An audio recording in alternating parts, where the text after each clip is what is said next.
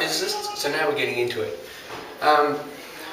Basically, we'll start with the form of energy that you know best, that you have the most direct experience with, or not as much experience living in orange as other people do, and that's heat.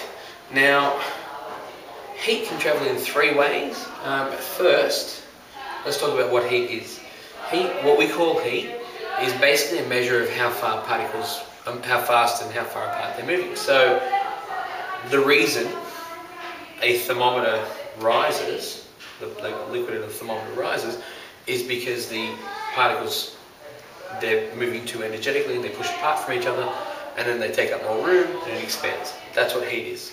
Heat is the energy which causes the particles to move around. Okay, so the first way we're going to talk about is radiation.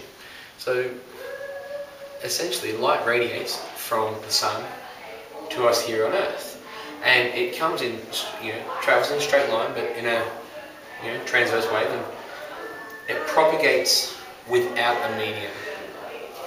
Generally, when energy moves from one place to another, it needs a medium, unless it's radiation. And that's one way heat can travel. So this way heat can travel through empty space, through a vacuum, or space where there's not as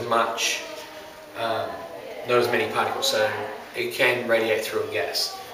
Now, in this case, it's radiating infrared light. That's what heat is. It's radiated, it's infrared light. Particles do get in the way, and they can either deflect heat or store heat. So particles can either interrupt radiation, or by deflecting it, scattering it, or interrupt radiation by storing the heat.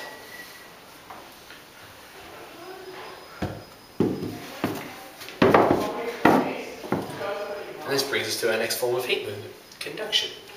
So when those particles store the heat, what they start to do is they start to move, they get more energetic, and they start to bounce apart.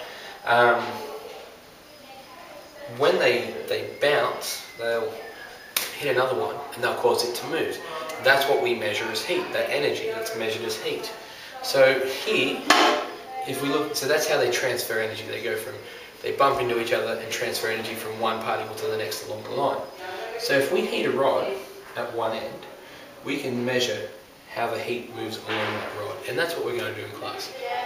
You can measure how that heat moves along the rod, and the particles start to vibrate, and you see they're vibrating more than they're here, and then they get less and less and less until they're not really vibrating any more than the base level. So conduction occurs in solids. It can only occur in solids. Metals are excellent conductors, and non-metals are very poor conductors. We call those insulators. Now, if you look at a thermos, well, a dewar, D-E-W-E-R is the proper name, but thermos is the brand name you'll know. If you look at a dewar, which is where we can put a hot soup in, hot coffee, you can see the way they work. You put your liquid in here that's all hot, you want it to stay hot, or cold, you want it to stay cold, and the blank space here, which is just air, or it's a vacuum, depending on how good the dewar is. It might be a partial vacuum, closer to a real vacuum, or just gas. Yeah? The heat is not enough to radiate, but it can't conduct through that empty space. Now, if there was gas in there, it could convect. So this brings us to convection. This is our last way that we're going to focus on how heat moves. So this is how heat moves through a liquid and gas. This should not be new to you at all. The particles heat up and their movement increases. So as they gain energy and momentum, they move upwards. This is why hot air rises.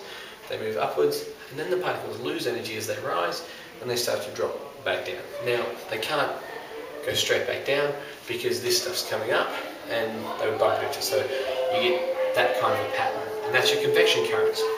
We've all seen them. We've done them in class. All right, that'll do. See you later.